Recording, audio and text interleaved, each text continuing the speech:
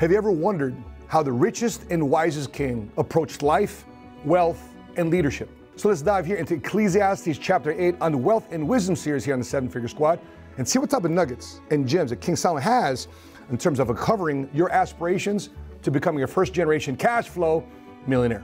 So earlier this week, just these last couple weeks, you've heard these and seen these in the headlines. Sam Bankman-Fried found guilty on all counts and considered the largest case of fraud on record. Major black guy to the crypto king and the cryptocurrency industry. The National Association of Realtors, Keller Williams, and Home Services America also found guilty of colluding to inflate or maintain high commission rates. And right after that, 3 other real estate firms also got a class action lawsuit.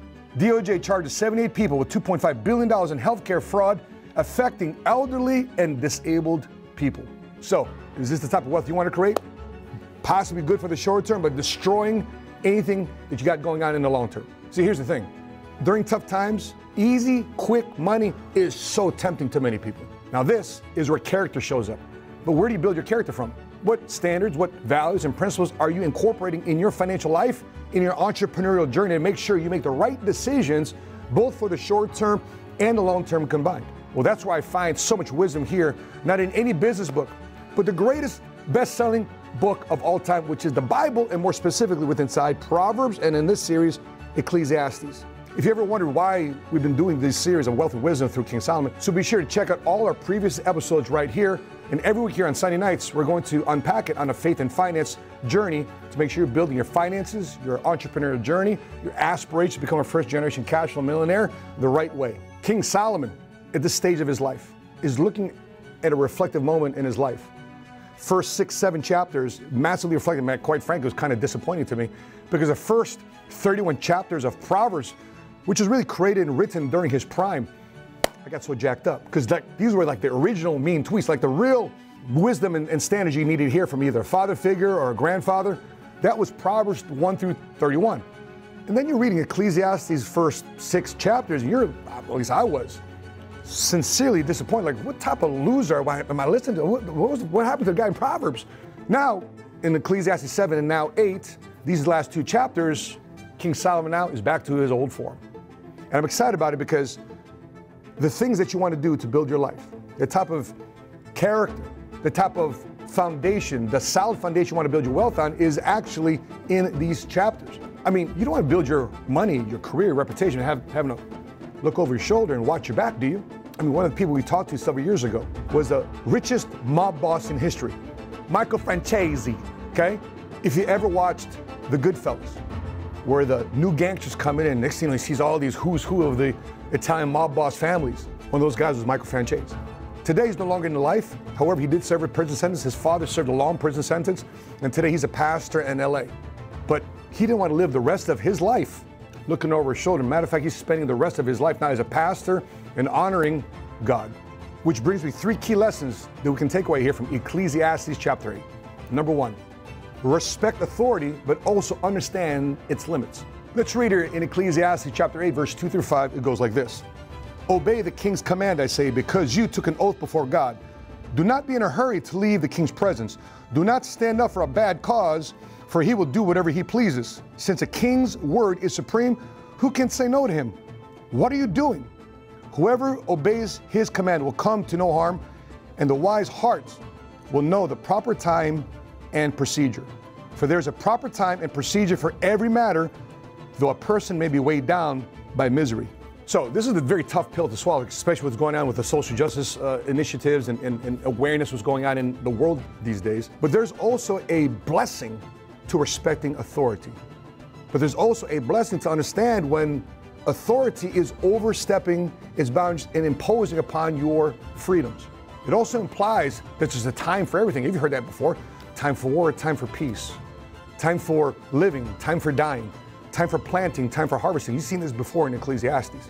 Well, he's also imposing once again, there's a time for everything that's going on in your journey to be retired earlier than later in your life, to be financially free, to be debt free, to build your business. There's a timing for everything. And sometimes in our haste, sometimes in our ambition, sometimes in our desire to compete, we end up cutting corners. We don't listen to the rules. We don't listen to the regulators. We listen to the laws that are set before us to make sure we're on the straight and narrow path to not just hurt ourselves, but more importantly, don't hurt other people in your journey.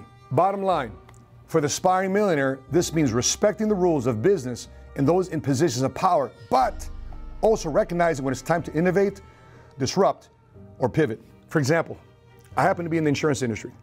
We haven't been happy with the diversity or the inclusion, what's going on with who is getting help in our community for many, many, many generations. I mean, when I first started my career 24 years ago, going on 25 years ago, it was 1999. I was 24, 25 years old. I was disappointed and upset why certain financial education, financial literacy was not taught to me at the beginning of my career. I mean, I was 18, 19, 20 years old. For the first time in my entire life, I had a full-time job. For the first time in my entire life, I was debt-free. For the first time in my entire life, I actually had some money in the bank. But guess what happened? Nobody taught me values. Nobody taught me principles. Oh, they said, hey man, let's go drink on the weekends. Hey man, let's go buy everything we can at the BX was based on your paycheck. Let's go buy all the CDs and all the clothes and everything that the base has to offer. Let's go buy things, because when you wear things, it shows how influential you are, how rich you are, how successful you are. And what I realized here, listening to King Solomon, that's all meaningless. Back to this point here, if you're in an industry, I got recruited into the insurance industry. The lack of a diversity, the lack of awareness of what's going on with money causes many people to be higher in debt. Lower credit score means you charge higher interests. Next thing you know, we're enslaved to other things from an economic standpoint that we can't even get out of. So respect authority, respect the laws that allow you to borrow money, but also respect the fact that you got to pay this money back instead of expecting somebody else to pay back for you. These are some simple things that a lot of people are trying to tell you, hey, don't follow those laws, don't do these things. Next thing you know, you're breaking the law, and you find yourself back to square one because you did break the law, like Sam Bankman-Fried broke the law. And guess what? Now he's facing 100 years in prison. Or you end up in business with the wrong person because they weren't listening to the laws, but you're in business together with them. And guess what? You're held accountable for your business partnership with the partner that you brought in. You may have been following the rules, but they weren't following the rules. You may have respected authority as your business partner, but now you have to understand when to hit the brakes, adapt, fire, terminate, and start anew. So therefore, you stay on the straight and narrow path, because if you find yourself in that type of situation, sure, in the short term, it might pay off successfully, but in the long term, there's a price to pay. In John Maxwell's Leadership Bible, he's got a great outline here about the role of a leader and the role of a follower. Let's take a look at this. The role of the follower. Number one, submit to God-given authority. Number two, trust God to accomplish His purpose. Number three, don't quit or become divisive. Now here's the role of the leader. Number one, exercise authority with wisdom and caution. Number two, recognize that no human controls all of life. Number three, lead others by serving, not bossing them. Now some of you are looking at that was, wait a minute, this kind of reflects me. By the way, I was a bad boss, and I'm still learning how to be a good boss. I'm still learning how to become a better leader. I think that's why we're all doing these episodes. So therefore, part of me creating this content is also to be focused on things I can improve on, and in me focusing on what I can improve on, I can help others who watch a YouTube channel do the same. There's nobody perfect here. I'm definitely not perfect. I'm still evolving. I'm still growing. But I want to know, my children to know that are watching these videos down the road, my grandchildren know watching these videos down the road, that Granddaddy Matt and Daddy Matt was doing his best to do the right thing. That's my way of adapting, adjusting, and pivoting for the right causes. Number two, second gem in Ecclesiastes chapter 8. Life is unpredictable. Let's read what he says here in Ecclesiastes chapter 8, verse 7 through 8. It goes like this. Since no one knows the future, who can tell someone else what is to come? As no one has power over the wind to contain it, so no one has power over the time of their death. As no one is discharged in time of war, so wickedness will not release those who practice it. One more time. So if there's so much unpredictability, that's why even more so, the decisions you make have to be based on standards, values, and principles that have lasted the test of time. One of the most dangerous things, one of the most unpredictable things that you can invest in is invest in this phrase, I'm gonna do me. You know why? Doing you probably is not the best thing to follow, because you are now, congratulations, in uncharted territory.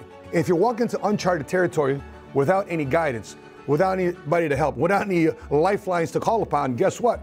Doing me is gonna end you up in a lot of pitfalls. And trust me, I've been through a divorce, I've been through a bankruptcy, I've been through family court, because I'm gonna do me.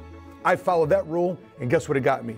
Lots of grief, lots of pain. I spent the entire 30s of my life repaying back the mistakes of my 20s. Had somebody told me that life is unpredictable, and to find things that I can predict upon, my life would be so much easier. So how does this relate also to finance? In my forthcoming book called Gotcha, I share the story of one of my favorite clients, my mother. That's right, my mother. My client for the last 21 years. And guess what? Due to unpredictability of the stock market, due to unpredictability of the economy, my mother has not been exposed to unpredictable losses, meaning that my mother has not lost any money for the last 21, going on 22 years. Here's why. King Solomon says, well, if life is unpredictable, focus on what you can focus on, which is predictable. So what do? We incorporate life insurance retirement plans, we incorporate Roth IRAs, we incorporate index annuities and fixed income annuities. So therefore, my mother, the last 21 years, 22 years, has not only lost a dime, she has not lost a dime in the market, in her retirement savings, even though in the Great Recession, the pandemic, the craziness is going on in the world, my mother's been able to thrive during tough times. Why? Because we focused on what we can count on and predict upon. Life insurance helps us predict income. Life insurance is the only financial vehicle that can guarantee the decision you want to make for your family long after you're gone. That will still happen. So therefore, the other aspect is we discuss long-term care insurance, because eventually you know that father time, mother time will take over and bodies will start breaking down. And being able to be helped around the house is more of a necessity than I wish I would have somebody help me around. So therefore, my father kept falling at the house. So we moved him down here to Dallas, incorporated the benefits of the long-term care insurance policy. And instead of digging deeper into their pockets, $6,000, $7,000 a month for health care and for a place to stay, guess what happens? The long-term care insurance policies, the predictability of not losing money in the last 21 years in the market has not helped them out. When I went to go speak at their retirement community a couple Mondays ago, everybody in there was worried and concerned about one thing: inflation. Everybody was concerned about $400 or $500 of increase on a monthly basis to that retirement community. And guess what my mom and dad were not focused on? That unpredictability. Because they were focused on what they can control, was making sure their income comes into them for the rest of their life. They know to cut their expenses, to reduce any waste that's going on in their budget. And now they have smiles on their faces. They're excited about life. They're fired up in this golden years and golden chapter. I think my father's now 82, 83 years old. My mother's 77. Don't look like it. You know why? Because of planning and focusing on what we can control, we remove stress from their life. And I hope with this teaching here from King Solomon, it can relieve a lot of stress from you too. Number 3, King Solomon says here in Ecclesiastes chapter 8, if you're going to pursue, don't pursue your success, don't pursue your girl, guy, don't pursue none of that. You know what he says to pursue? He says to pursue wisdom and understanding. Here's what he says in Ecclesiastes chapter 8, verse 12 to 13. It reads like this: although a wicked person who commits 100 crimes may live a long time, I know that it will go better with those who fear God and who are reverent before him. Yet, because the wicked do not fear God, it will not go well with them, and their days will not lengthen like a shadow. It is a quick reminder that these attributes be incorporated into your life: integrity, ethics, morality, and wisdom in decision-making are more rewarding than quick, unscrupulous gains. Before I wrap up, I got one last thought as I read Ecclesiastes chapter 8. It says, situation that's often bothered me. Why do good things happen to bad people? Why do good people experience bad things? It says right here in Ecclesiastes. Let's take a look at what he says here in the next couple of verses. There is something else meaningless that occurs on earth: the righteous who get what the wicked deserve, and the wicked who get what the righteous deserve. This too, I say, is meaningless. So I commend the enjoyment of life, because there's nothing better for a person under the sun than to eat and drink and be glad. Then joy will accompany them in their toil all the days of their life God has given them under the sun. So, in my 24 or 25 years of doing business, in my 28, going on 29 years of being a dad, a lot of things will go wrong. Things will go bad. You'll lose money. You'll end up burning a lot of, sadly, minimize those relationships that keep you from getting ahead. And you got to ask them for forgiveness. I've asked for people that I've crossed and done wrong and may have offended in my life. The first thing I went when I started achieving some level of success to say, you know what? I've crossed somebody. And before I achieve the next level of success in my life, I got to go back to that person, him or her, or a bill I needed to pay. I remember saying to myself, if I'm going to buy my first house, I'm going to go and make sure I pay off all my debt. Everything is paid off in collections. If I'm going to move forward in this relationship, I have to ask forgiveness from the people I've wronged in my past. And it's a very humbling moment. But guess what happened the very next moment? that pressure, that stress was relieved from me. The pressure, more importantly, this pressure and stress relieved from that person. And a lot of blessings after that started coming my way. I remember telling myself at this moment, I will never ever borrow money from somebody else ever again. Because early in my life, I borrowed money from people and without ever having the intention of paying them back. Please don't judge me. I was a money dumb guy before I was a money smart guy. But guess what started happening when people called on me or bill collectors called me because I was behind on my bills. I had a 4 in credit score, one of the worst credit scores you can ever have. In my journey of starting to live a better life, I had to call those bill collectors. I had to call those credit card companies. I had to face my credit report and say, I need to get these things straight. I need to manage my money better coming in. I need to make sure that I don't blame my career, my boss, my business for the money I didn't have. I had to be a better steward and be more wise with the skills I was able to obtain and utilize in my business. And after that aspect, after I started practicing that, it wasn't just one of these things I read in the Bible, it became a real thing. And I don't want to live the rest of my life, nor my children to live the rest of their life, having to worry about looking over their shoulder or paying for daddy's sins. And so when you're looking at your business, when you're looking at your aspirations, your goals, what are some things that you need to ask somebody to forgive you for? What are those things on your credit report that are still stinging you? An AT&T bill, or maybe a landlord that you didn't pay back rent, you think you're just gonna get away with it. Yeah, you might get away with it in the short term, but in the long-term aspects, you know some of the things you've done wrong. I want you to hopefully consider living a clean slate. A clean beginning means that you've rectified things in the past. And along the way, guess what's gonna start happening? You're going to enjoy life. You're not at where you wanna be? No problem, enjoy life. You didn't win this competition in business, you didn't win this competition, again, in the bid, they chose somebody else. Get better, improve. Don't get bitter, get better. Find ways to increase your skill set, so therefore